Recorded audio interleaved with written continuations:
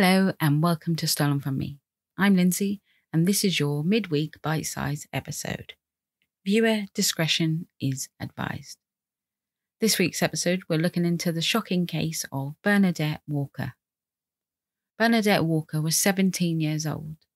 She was described as completely creative in every way. She loved fashion and changing her hair colour. She loved photography. She just really liked expressing herself.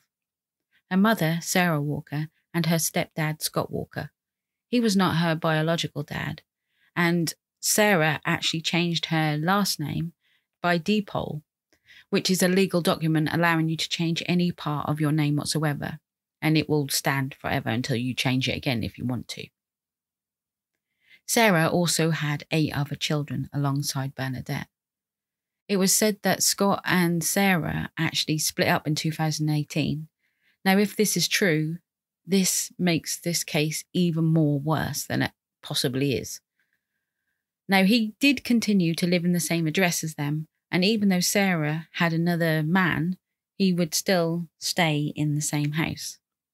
Jumping forward, on the 21st of July 2020, Cambridgeshire Police received a phone call at 3:30 in the morning. Sarah Walker explained to the call handler that her 17-year-old daughter Bernadette, known as B, has gone missing and she was last seen on the 18th of July. Her stepdad had collected her from her grandparents' house. She had stayed there the night before due to having an argument with her mother. When Scott, her stepdad, went to pick her up and take her home, they got into an argument in the car, which resulted in B jumping out of the car and running off just up the road from Mount Stephen's area near Peterborough. Scott then called up Sarah to explain what happened and then he went home. On the phone call, we hear Sarah explaining to the call handler that she didn't report her daughter missing straight away because she was in fact messaging her daughter. Sarah goes on to say that she knew where her daughter was because B told her that she was around her ex-boyfriends. Then all contact stopped on the 20th of July. She said that she gave B some time to think over what she had done by running away, and she told the call handler that this wasn't the first time her daughter had run away from home. When the call handler asked if Sarah had gone round or made any contact with B's ex-boyfriend, she replied no.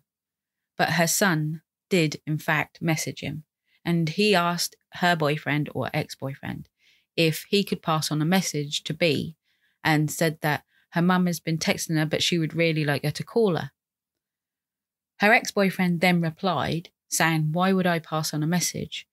And her brother said, "Well, because you're with B." And he said, "Well, no, I'm actually not with her at all." Throughout the 30-minute conversation with the call handler, she did press Sarah for information.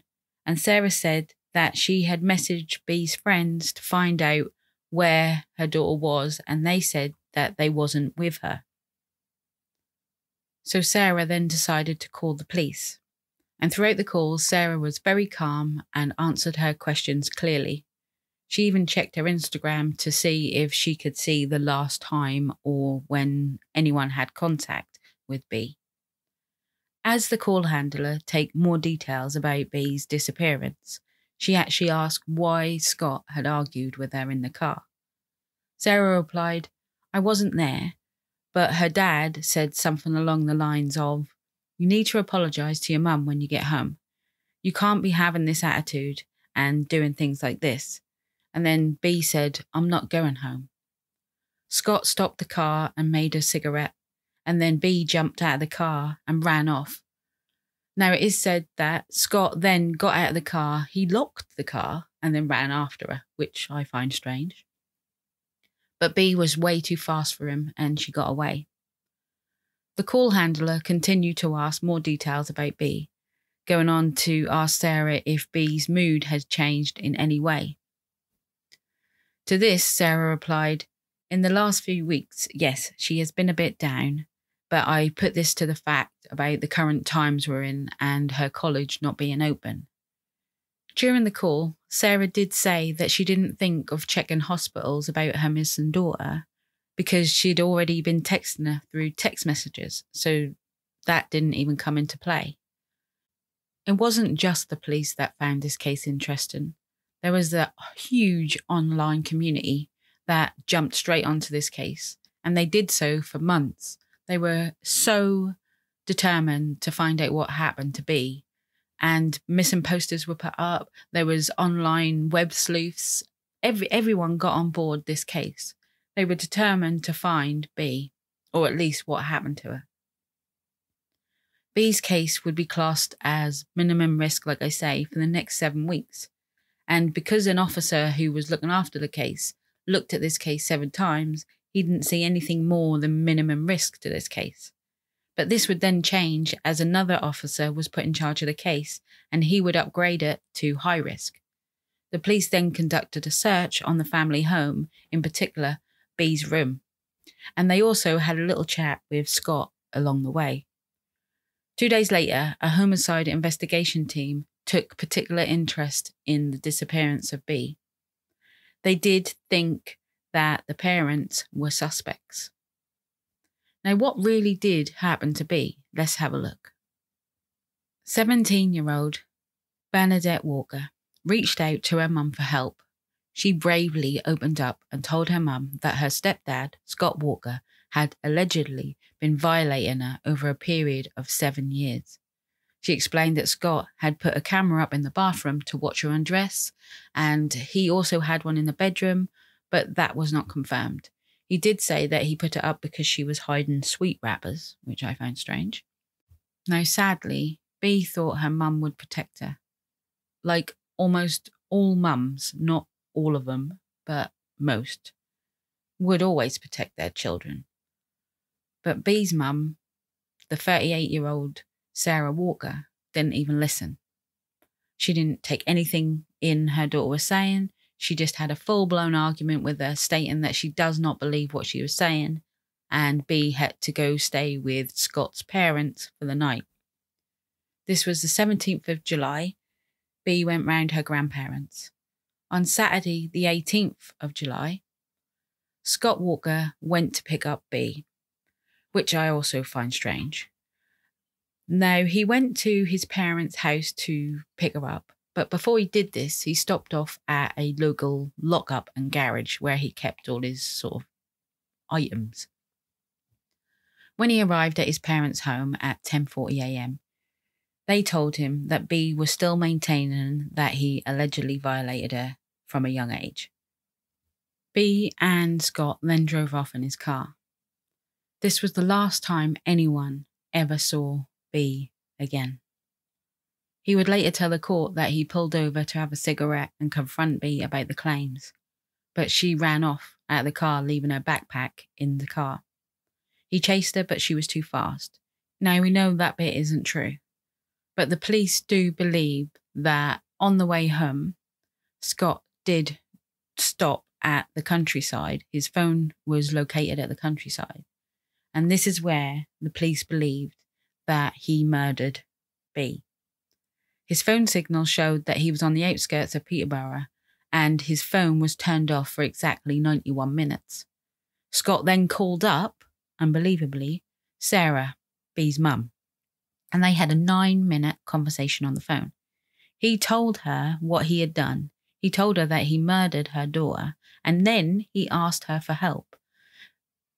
B's mother then helped him come up with a story intending to throw everybody off the case.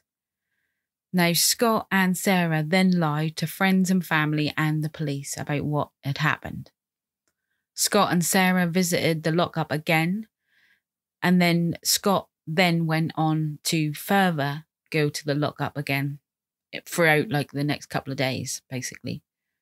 While Sarah and Scott was at the lockup, B's mobile phone was connected to a network at the time, and it said that Scott's and Sarah's mobile phone signal was in the same location as B's. At 6:30, Sarah is believed to have topped up her daughter's phone. Scott would then call B's phone and leave it open for 33 seconds. Sarah then hacked into her daughter's social media accounts soon after the disappearance/murder, including changing her password immediately after receiving a phone call from Scott. Sarah found B's mobile, which was left in her room, and hacked into her email and accessed all of her accounts, including her college, her Instagram, everything. Sarah claims that she did this to prevent people from finding out about the allegations against Scott. It said that B's friends were suspicious of the messages that Sarah was sending them, pretending to be B, because this just didn't sound like their friend, so they were a bit suspicious. Sarah sent messages to her own phone, pretending to be B, apologising for making up the whole abuse allegations. It's also said that B's friends became suspicious of the text messages that they received, apparently from B, because it didn't sound like their normal text messages she would send. Sarah also sent a message to her own phone, pretending to be B, apologising for making up allegations against Scott. She also sent messages to B's friends saying that she had run away because she had lied. Sarah would later tell the police that Scott told her to send these false messages. 7 weeks after B was confirmed missing, her parents was arrested. The Bedford, Cambridgeshire and Hertfordshire Major Crime Unit started a no-body murder investigation. The trial had heard how Scott and Sarah Walker formed an unholy alliance to cover up B's death. When the jury delivered the verdict of Scott Walker's murder charges, Sarah Walker wailed out loud, saying, No, she's not dead." And then the hearing was paused for a brief time before the jury went back to deliberate against her verdict. Sarah had already admitted to 2 accounts of perverting the course of justice by sending messages to B's phone after she was last seen, and by also providing false information to the police relating in her disappearance. The court heard how she disappeared on July the 18th, and since her stepdad picked her up, she has not been seen active on any social media, which is strange because she used to be on it all the time. No money has gone out of her bank, no access to anything she was on. She hasn't been to hospitals, doctors, nothing. There's been no sighting, no anything, no contact, nothing with friends or family since the 18th of July. The prosecution did say that they believe that Scott Walker killed B to prevent her pursuing any allegations of abuse in the future. They also heard in court how his phone was switched off for 91 minutes, and that's when they believed that he murdered her. They said that they lied to everyone around him about B's disappearance, and they unflinched their pursuit of devilish and wicked plans. Now, for her mother to stick up for her partner instead of her daughter is truly wicked. Her rucksack was actually found inside the locker, and also this included her diary. B had written something to tell her mum about the abuse. She wrote, "I told my mum about my dad and the abuse. She called me a liar and threatened to kill me if I ever went to the police." What kind of parent wouldn't believe their own daughter? Sarah was found guilty of perverting the course of justice on 2 accounts by a majority vote, knowing and believing Bernadette was dead. And Scott Walker was found guilty of killing 17-year-old Bernadette Walker at Cambridge Crown Court, despite there being never any body found. Scott Walker was found guilty on 2 accounts of perverting the course of justice as well. Now, the police said, "My plea to anyone that has been subject to any kind of abuse to speak up, to come forward and to be confident.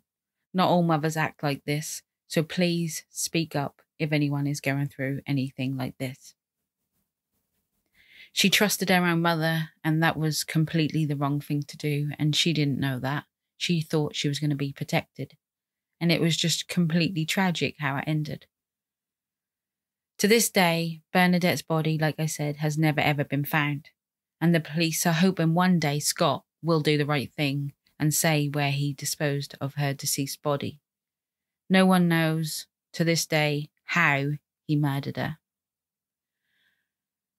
I believe that Scott and Sarah will be sentenced on the 10th of September this year. They haven't actually been given how long they're going to serve in prison. I really hope it's a really long time, but like we always see, it's never long enough. Thank you so much for listening to this week's bite-sized episode. I really try to keep it under 10 minutes, and I've only done 2 episodes and failed on both attempts. There is a lot more information on this case if anyone is interested. Then Google is the best place to go. There is so much information on this case. It could probably have been a 30-minute episode. But like I say, I have so many other cases I want to cover that I'm trying to fit them all in where I can. So that's it until Sunday. I wish you all a wonderful week and take care. Much love, Lindsay.